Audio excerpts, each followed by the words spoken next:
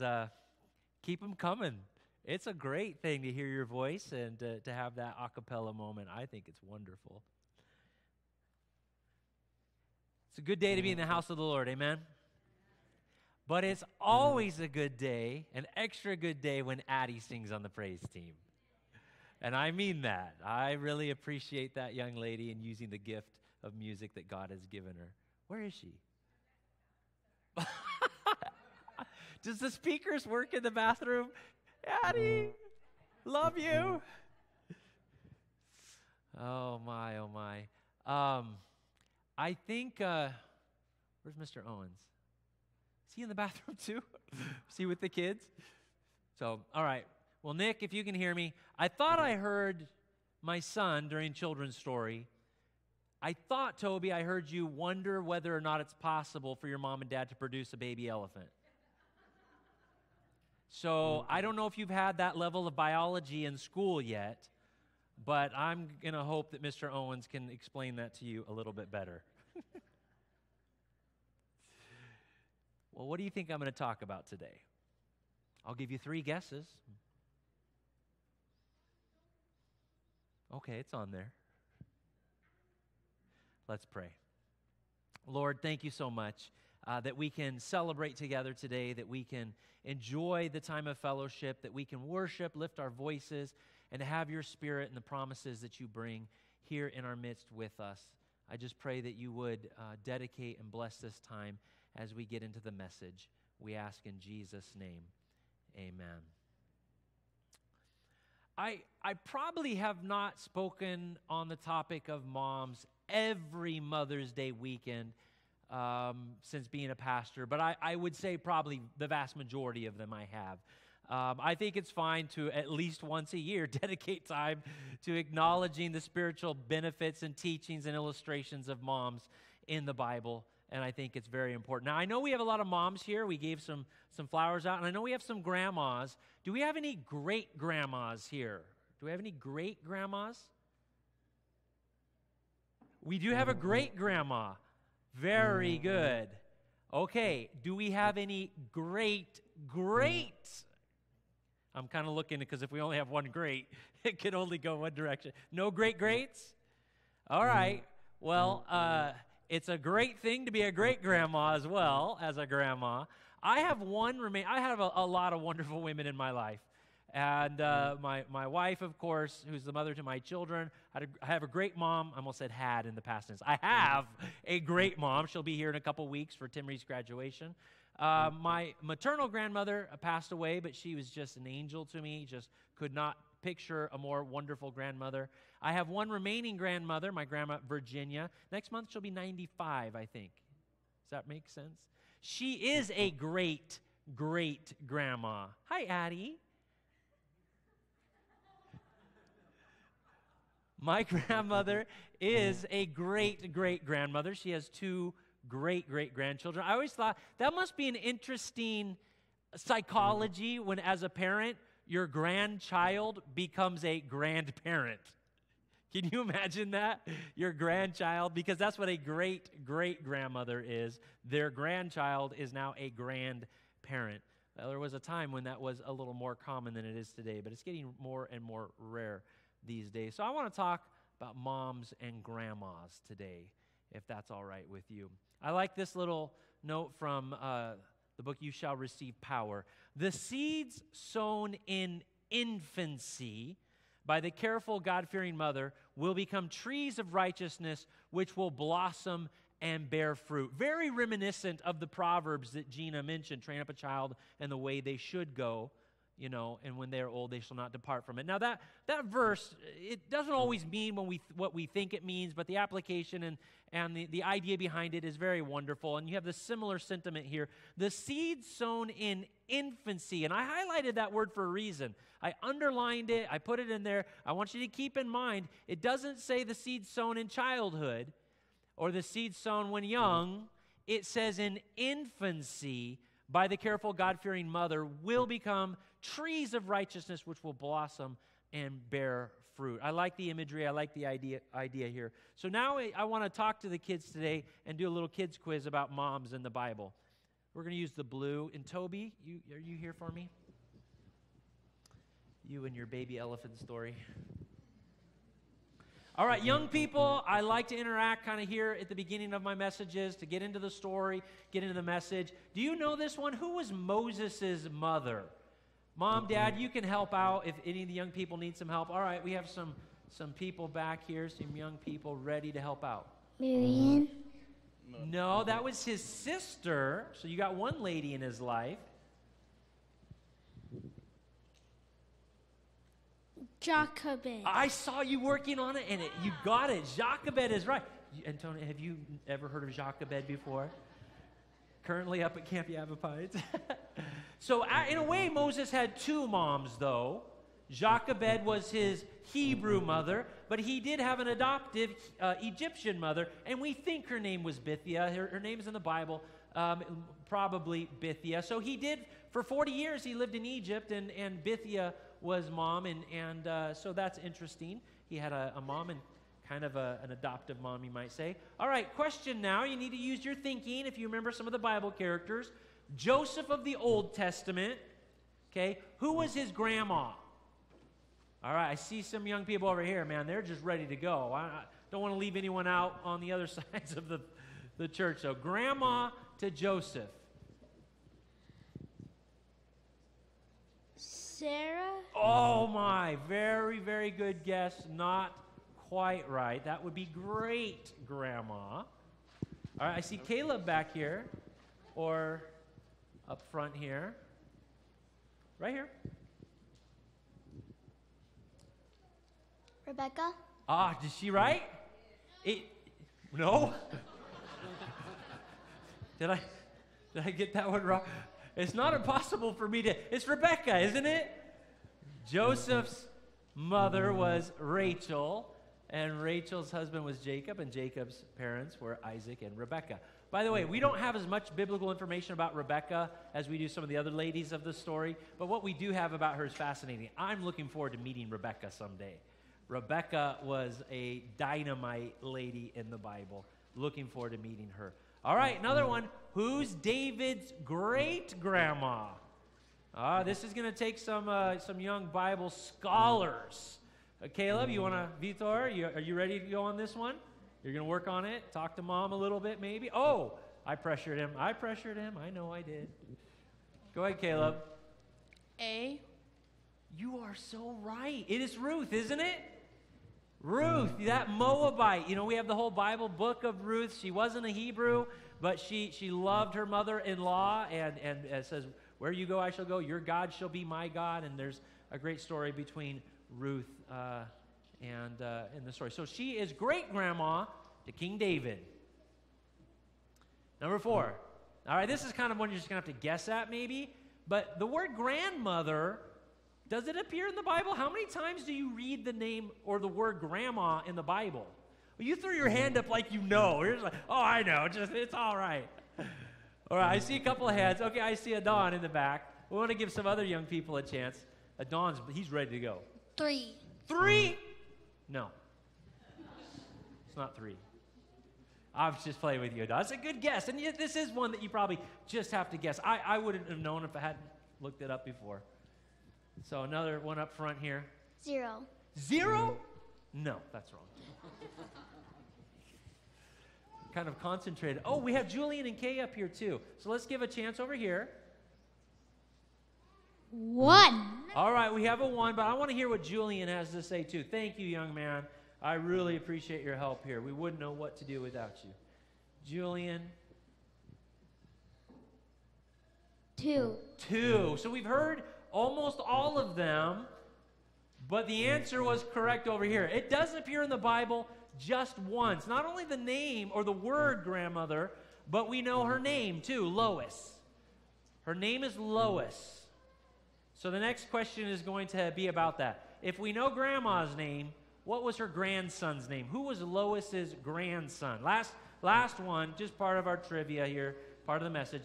Paul, Peter, Silas, Barnabas, or Timothy. Who is Lois's grandson?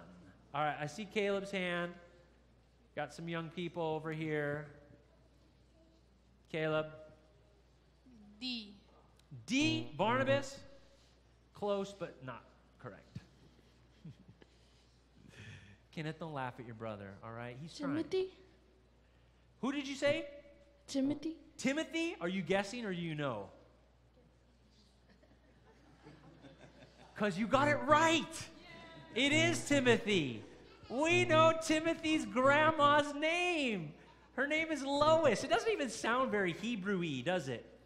And by the way, it's a little bit of a misnomer. Yes, grandmother, the word grandmother only appears once in the Bible, but that is a bit of a misnomer because so much of the Bible is Hebrew, and there is no word for grandmother or grandfather in Hebrew. The word father and mother is just synonymous with every generation. If your grandfather is Joe, you don't call him grandfather. You just say Father Joe. Or if your grandmother is Helen, you wouldn't call her grandmother. You just say she's Mother Helen. That was my maternal grandmother's name is Helen, so I just chose it for that. So there wasn't really a name, but in the New Testament, they do use the word, and thank you, Toby. That was the end of the kids' time. Is Lois. Grandmother Lois. Here it is. I thank God. This is Paul writing, the Apostle Paul, 2 Timothy. It's his last writing. Okay, he's about to die. And he writes to Timothy, and he says this, I thank God, right in the beginning verses, whom I serve with a clear conscience the way my forefathers did, as I constantly remember you, Timothy, in my prayers night and day, for I am mindful of the sincere faith within you, which first dwell in your grandmother Lois and your mother Eunice. And I am sure that it is in you as well. Paul applauds, Paul acknowledges, Paul celebrates the origin and the source of Timothy's faith. He says, and he seems to speak of these ladies like he knows them, and we'll talk about that in just a minute too. But he says, I know that this great thing that God has done in you, that your mother and your grandmother were the ones that helped contribute to that. Eunice's name in Greek is Unica. I think that's a cool name too. And then Lois. And so these two ladies' names appear in Scripture. We don't know a lot about them. There's a couple other very brief mentions of them or allusions to them in the writings of Paul or in the New Testament in the book of Acts. But yet it's very, very interesting. I don't want you to miss this point. We know the names of Timothy's mother and grandmother, Lois and Eunice, where there are many other very, very significant women in the Bible that we don't know their names. When the Holy Spirit inspired Paul to write the book of 2 Timothy, when the Spirit of God was working upon Paul to write this very important, very delicate, and very weary message to Timothy, God inspires him, write the names of Lois and Eunice. Just think about this for a second. We don't know the name of the woman at the well. We don't know her name. We don't know the name of the woman who reached out and touched the hem of Jesus' garment. We don't know her name. We don't know the name of the widow who gave the 2 mites. We don't know the name of the widow of Nain, whose son was resurrected by Jesus. There are all kinds of very wonderful and important stories of the Bible involving women where we don't know their name. And there's reasons, historical and other reasons, why their names may or may not have appeared in Scripture. But for some reason, God wanted us forever enshrined in Scripture to know the names of these ladies. And I just think that's worthy of note. If you go into the Old Testament, think about this for a second. We don't know the name of a single lady that was on Noah's Ark. Did you know? We don't know their names. They are all our mothers, right? We are related to Noah and to his sons and the daughters-in-law, but not one of their names is mentioned. We don't even know the names of the women on the ark. But for some reason, the Holy Spirit said these 2 ladies' names are going to be written down in Scripture, enshrined in sacred writ for our observation and acknowledgement even until the end of time. We know their names. It was significant to Paul. It was significant to the Holy Spirit that we should analyze and look at what the meaning and message is of Eunice and Lois. You see in this picture just a an artist picture. I didn't draw this. This is just, from looking at it. This is Dad over here. He doesn't look like a Hebrew, does he? And he's worshiping at a pagan shrine because he was a Greek. He was not a believer in Jesus. He was not a Jew. He was a Greek. So Timothy's father was not a believer in the Scriptures or the God of the Bible or in Jesus Christ. So here is one of the first passages where we meet Timothy. We're going to talk about Timothy for a second because we know more about him. Paul came also to Derbe and to Lystra. This is Acts chapter 16. And a disciple was there named Timothy, the son of a Jewish woman who was a believer, but his father was a Greek. Okay? And so this is the way that the Bible writer is expressing the dynamic of Timothy's family. Okay, this is not just about ethnicity. This is also about religious distinction. Not only was his father a Greek, the author of Acts, Luke, he changes the tense when he talks about Timothy's father to indicate that he was also dead. So Timothy's father, not only was he a Greek and a pagan at this time, he's probably also dead. So Paul comes into the city of Lystra. In Acts chapter 14, he does a miracle. He and Barnabas do a miracle in Lystra. And the community there gets so excited, they start wanting to offer offerings to Paul and Barnabas, and they start calling them by pagan god names. Do you remember this story? Zeus and Hermes. They said, oh, the gods must be among us because you've performed a miracle. And they begin to offer things. And Paul is horrified by the fact you've missed the point. I'm not here to represent Zeus. I'm here to represent Jesus Christ. And it causes such a stir, it causes such a problem that the community gets, first of all, they're worshiping them as gods. Well, then they get upset with them with what they say, so then they stone Paul and Barnabas. They stoned Paul to the point that they thought he was dead. It says they dragged his body out of the city thinking he was dead. This is the city of Timothy. Okay? Somewhere, somehow in the story, after Paul's body is dragged, bruised and bleeding, they thought he was dead, out of the city. At some point, Timothy, and probably mom at least, Eunice, maybe Lois as well, came and tended to the broken body of Paul. That was the first meeting of Paul and Timothy. Timothy, as a young boy, attending to the broken and bruised, dying body of Paul. All right? That's where Timothy enters into the story of Paul. And so later on, you pick up the story, and Paul, or here Luke, again, I'm switching between books here for a second. Luke, the author here, tells us a little bit about the background of Timothy. He's got a Jewish mom who's a believer.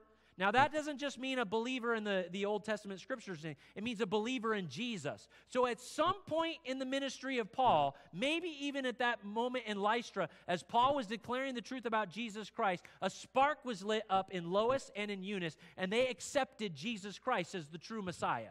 And they began to teach Timothy the same thing. So by the time we come to chapter 16, she is called a believer. Timothy is a disciple, and his mother is called a believer, despite the fact that his father did not raise him to be Jewish, did not raise him to accept the teachings of the Old Testament. Just a few other little biographical things that we know about Timothy. His name is very special. It means one who honors God. So even though his father is Greek, he allows a Jewish name, or at least a name, it's a Greek name, but a name mentioning and honoring God is what he is named. One who honors God. Now, names in the Bible are very significant. It's interesting that Timothy has this name because among many of the disciples, their names are also significant. One of them that I would just point out is Andrew. Peter's brother, Andrew, has a Greek name, not a Hebrew name. Andrew is not Hebrew. It is Greek. So it's made many people wonder if maybe Peter and Andrew also had a Greek father. Why would Andrew have a Greek name? Just something to think about. Again, not to put any pressure on. We know he was young. He's called young. The word that is used in the Greek means probably someone under the age of 30 when he at least meets and begins to do his ministry with Paul. He had a mixed heritage, which we've talked about. He was not circumcised. His father, Greeks hated circumcision. They thought it was horrendous. despite the fact they're doing all kinds of horrendous things in their religion as well. But Timothy is not circumcised. As having a Greek father, that would be very normal to not allow that to happen. This is why Paul decides to have Timothy circumcised later, and that story is very interesting. From what Paul seems to talk about Timothy, he seemed to be a little shy. Paul's constantly telling him to be bold. Trust in what God has done in you. Trust what you've been told. Trust what you've learned growing up. He seemed to be somewhat timid. He seemed to be somewhat shy. And he also tended to be somewhat sickly. There's several references to Timothy about him having constant issues with his health. And so that's just what we would gain from the Scriptures. And again, I mentioned his father most likely had died by this time. Paul and Timothy have a very special relationship in Scripture, very unique. Paul calls him my true child, my beloved son. He had a lot of people that had come to Christ, and he has very endearing, very affirming titles for all kinds of believers. But he reserves some very special titles for Timothy. My true child, my beloved son. He said in Philippians, I have no one like him that I can trust. He says he's like a child serving his father. He really adopts Timothy as his spiritual son. He uses very familial language whenever he's referring to Timothy. And just keep in mind, when he's about to die, he's got one more letter that he can write. There's one person on his mind that he wants to write to, Timothy. And several times in 2 Timothy, he asks him, I hope that you can come soon. I want you to come soon. I want to see you one more time. Almost like a father saying, I know that my time is coming. If I could just see my son one more time, that would be a blessing to me. So he has a very special relationship with Paul. Timothy in the New Testament. Now you say, well, I thought we started with moms and grandmas. Why are we spending so much time talking about Timothy? Well, Timothy is the result of the faith and the investment of mom and grandma. So I thought we would just celebrate Timothy for a while because most moms like it when their kids are honored and celebrated. We'll come back to them in a second, but it's important to understand the context. Timothy, I don't know if you realize this, Timothy participates in or contributes to the writing of at least 6 of Paul's epistles. Paul begins 6 epistles. I, Paul, and Timothy with me write to you. I, Paul, here, in Galatia or in one of the other books, and Timothy. Timothy is present, working, contributing, in some way supporting, even if he's just the scribe, the work of Paul. He is intensely invested in the writing of Scripture itself. Timothy is mentioned in 11 New Testament epistles. His name is there. He ministers in Berea, Corinth, Athens, Thessalonica, Macedonia, Galatia, others. He's doing very significant ministry and missionary and pastoral work in the very areas that Paul and the early apostles were as well. We know at least one time he's jailed for his faith. And he becomes the pastor of one of the most significant churches in the ancient world, in Ephesus. He becomes the spiritual leader of a massive region of people in Asia Minor.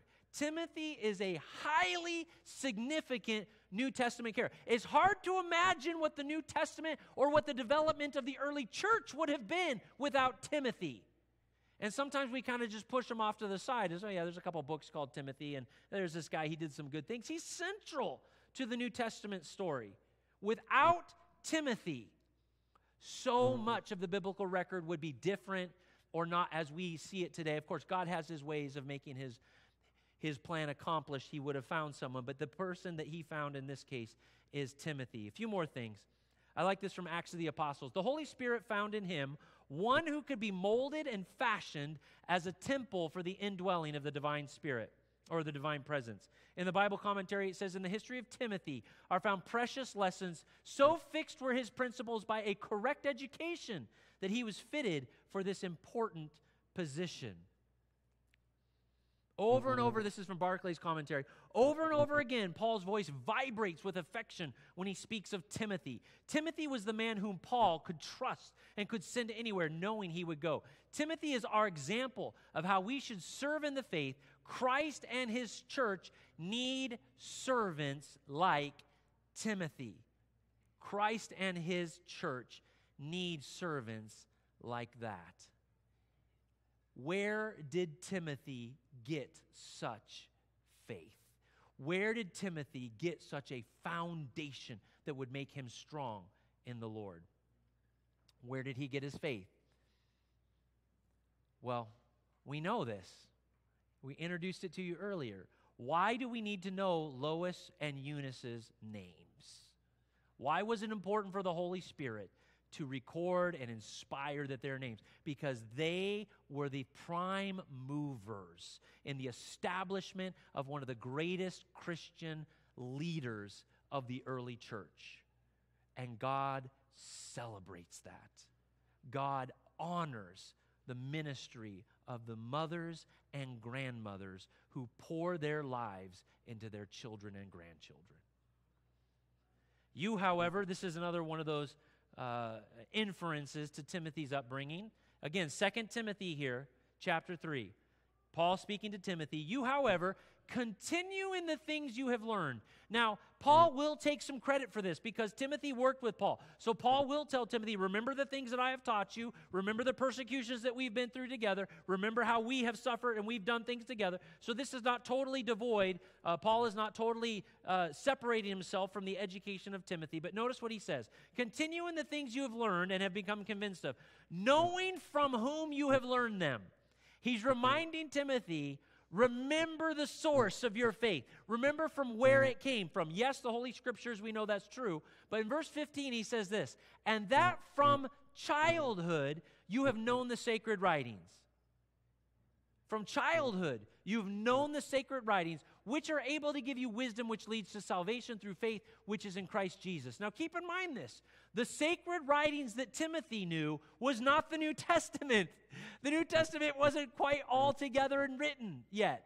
The sacred writings that gave Timothy the faith that he could have salvation through Jesus Christ was the Old Testament.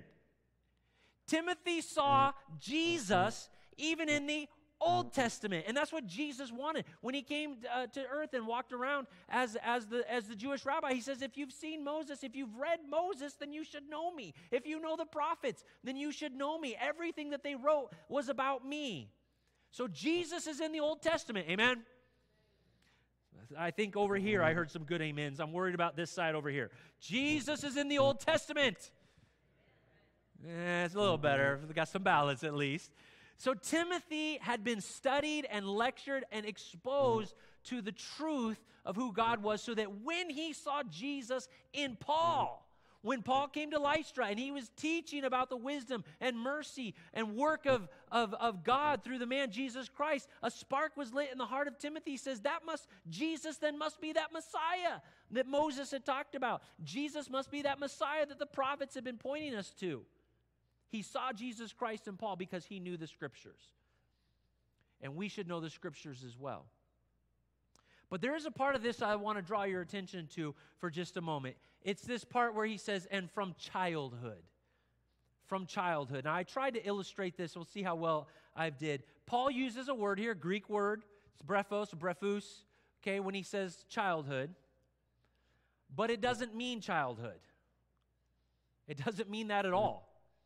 It is traditionally translated in most modern translations as a child or from childhood. But look how it's translated other places in the Bible.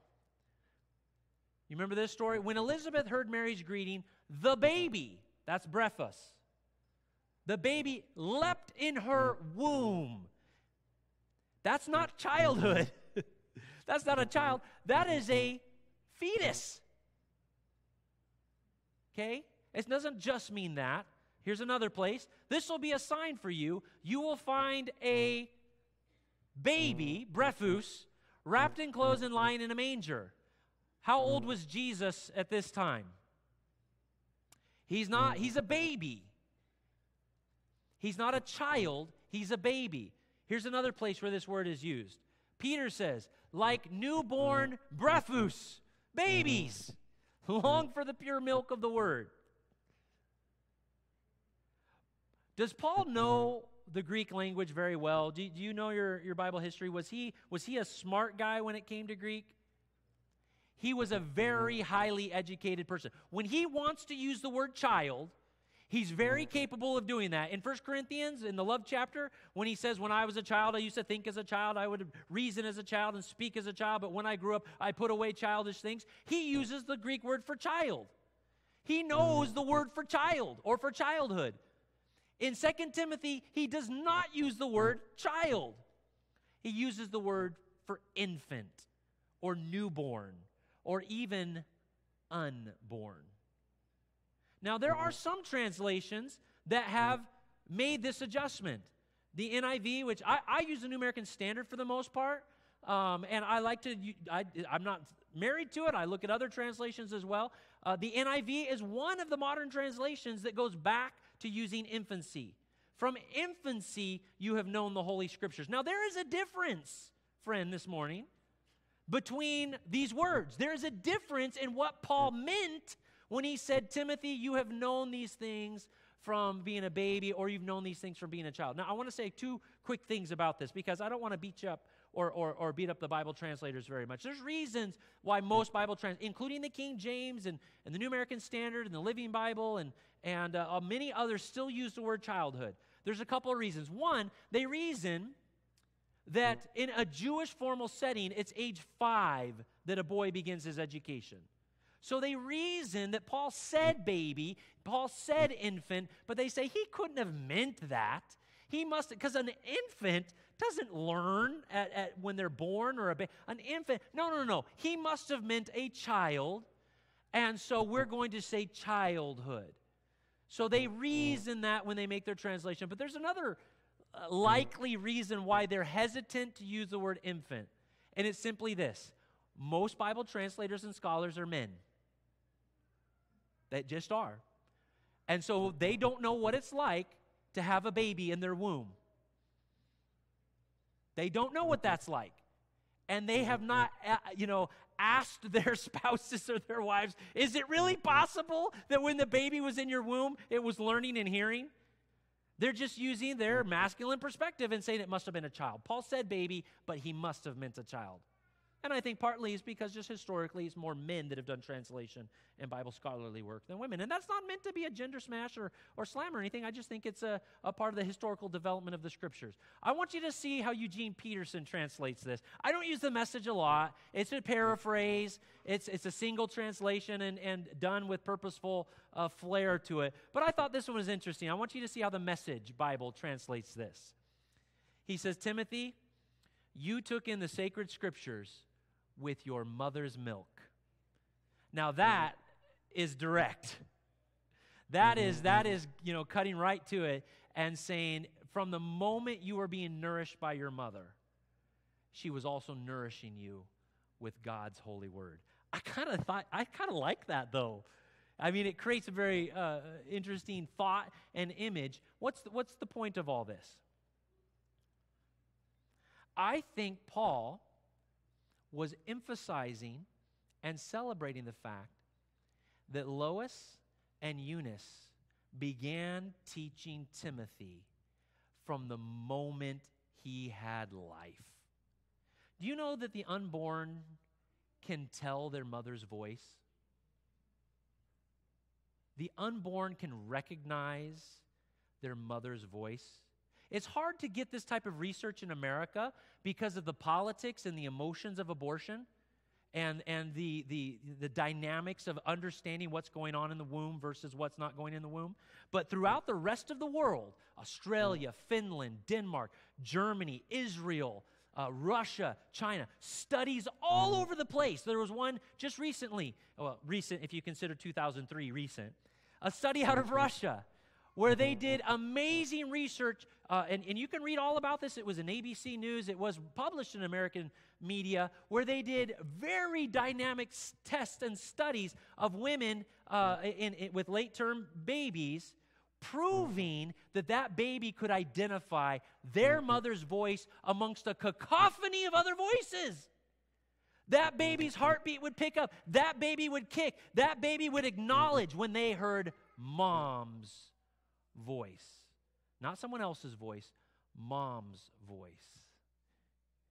From infancy, from the moment you were conceived within Eunice, she was teaching you. Did any of you talk to your bellies when you were pregnant? None of you did, or you're just kind of embarrassed. Did you start telling them the nursery rhymes in the belly? Did the daddy talk to the belly at all? Hello there, son. I want you to play left field. Work on that arm, buddy. right? And we say, oh, well, that's just playful antics. That's not really. Does it matter? Does it matter how soon we start teaching our children the truths of Jesus Christ? Do we need to wait till cradle roll? How about high school? Should we wait then? After college? How soon does a mother have an opportunity to speak the words of truth to her baby? Paul tells Timothy, from your infancy, your mother and your grandmother were whispering into your ear the truths of Jesus Christ. And those planted seeds in your heart that created a foundation and a root that have sprouted today, that have made you who you are. Eunice raised Timothy to be one who honors God. From infancy, she made sure her son knew the God of the Scriptures. And Timothy quickly recognized Christ in the character of Paul. That investment, that faith, that willingness to start early. Paul makes sure to mention the work of Lois in Timothy's life as well, a loving grandmother who passed on her faith and knowledge. And again, likely if dad had died, these two ladies had to bind together to survive in that world. Lois will forever be honored because of the faith that lived on in Timothy. I want you to think about something. When we all get to heaven, now this is for free. This is bonus, okay? No charge for this, okay? When we all get to heaven, we're going to meet wonderful, wonderful people. And we may recognize them without being told or what. But there's going to be some people who are going to say, hi, I'm so-and-so. We're going to say, if only so who are you? Oh, I'm Noah's wife. Really? Grandma. Wonderful. I didn't know. Right? I'm so-and-so. Oh, who? You're well, who are you? I was the woman at the well. You were? That's amazing. I'm so glad to meet you. But I want you to know, when we get to heaven and someone reaches out their hand and says, hi, I'm Lois, you'll be able to say, I know you. You're Grandma Lois. You helped Timothy. Hi, I'm Eunice. Are you the Eunice? Yes, I'm the Eunice. You're Timothy's mom. Their names are there because of the great work they did. And they are honored for that work. And every mother and grandmother who follows in that footsteps should be honored and celebrated as well. Their names should not be forgotten. Their names are vital and important. Imagine how different the New Testament story would have been without Timothy. He was a son to Paul, source of great relief and joy for the apostle. Timothy served as preacher, pastor, servant, missionary to the infant church, and he learned to trust in God from mom and from grandma. It's never too early to teach our children about God. It's never too early. And it's never too late either. Not that children don't make decisions, but if you haven't started yet, you can still start now. Amen? Don't give up. Don't give up. God bless the moms and grandmas who make the choice from infancy to begin teaching their children and grandchildren about the salvation that is to be found in Jesus Christ. I hope you do wonderful things for mom tomorrow.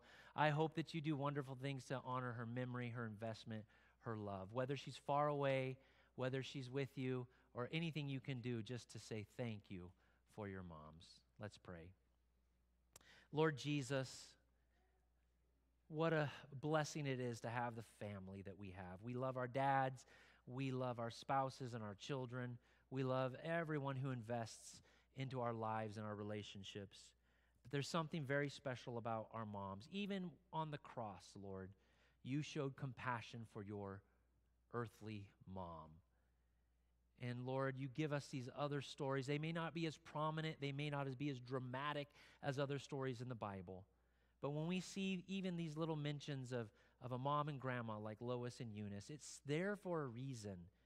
And it's something that gives us inspiration and gives us courage. Thank you, Lord, for our moms. Thank you for our grandmas, our great-grandmas. Help us, Lord, in this very, very challenging time to be able to contribute to the sincere faith of our children. We pray in Jesus' name. Amen.